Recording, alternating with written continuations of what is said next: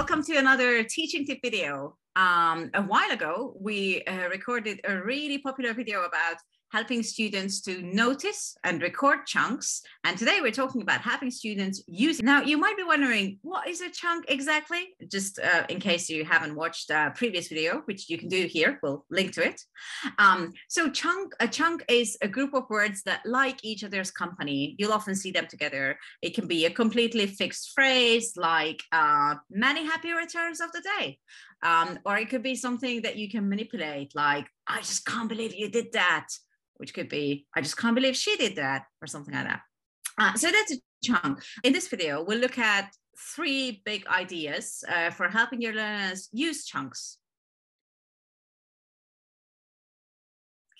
The first activity is called Hum the Chunk, and it's something that focuses on intonation and kind of the melody of these phrases. So let's imagine you've got a class of 12 students and you've been working on some chunks recently. So what I do is I give out a chunk to each pair of students. It's a secret. They can't show it to anyone else. Let's say one of the chunks is, I can't take it anymore.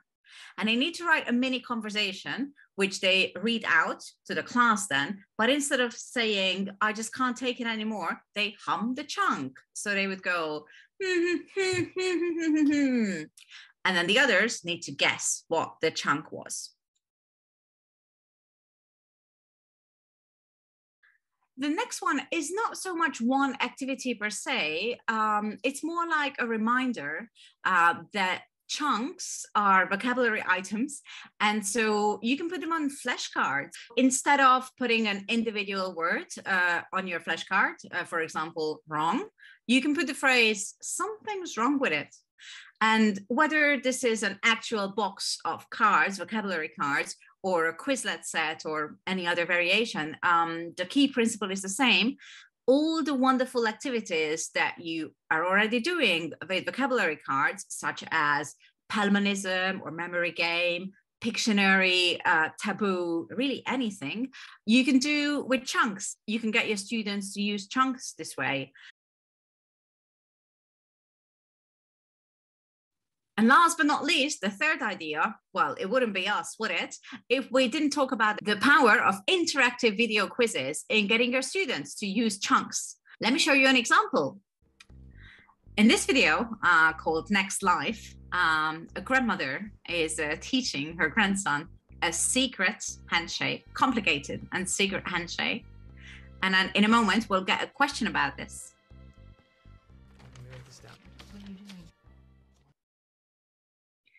And so here's our question. So we can see the son's writing it down. What's that for? And we need to put the words in order. So you're wondering, oh, that's a big chunk. But it's one of those cases where it's not a fixed expression. It's more of like a sentence pattern using so in order to express a purpose, yeah, to answer the question, why is someone doing something? So that's what students need to do here. Answer this question with so. They're getting a little bit of scaffolding here because they just need to put the words in the correct order. But then see what happens with the next question. Should we shake again, maybe? Pull these up and these down. So here's an alternative. Again, a question about comprehension, kind of visual comprehension, but also interpreting what you see. Why did they need to work out such a complicated handshake? And there are three chunks here, three options with so the same sentence pattern, which students can practice in order to find the right meaning, the one that fits the video best. And so this video is about getting your students to use chunks. So you could be making a video quiz for them, or, as we often suggest on the channel, you can get the students to create their own video quizzes for each other and for the class. My final idea is about one of the most powerful ways to really get someone to use and learn a word or a phrase, a chunk, which is recontextualization, putting it in a different context to deepen our understanding. So in this video quiz, we hear the phrase, how about some milk? Just watch so you can see what the context is. I bet he's hungry. How about some milk? Ooh, I'd love some. Not you, the baby. Well, I ain't exactly lactating right now, pal. You're a little low on the food chain to be mouthing off.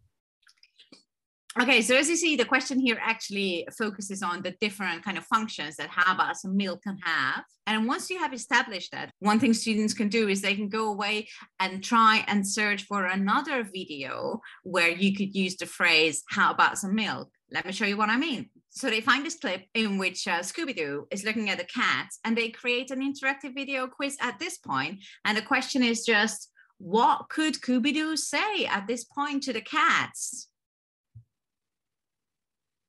How about some milk? Sounds like a good idea. Alternatively, because we actually know that life is not just about interactive video quizzes, you can get the students to find a GIF that goes well with that particular chunk that illustrates that chunk. Let me show you what I found for how about some milk. So there, recontextualization, very powerful learning technique. Okay, that was it for today.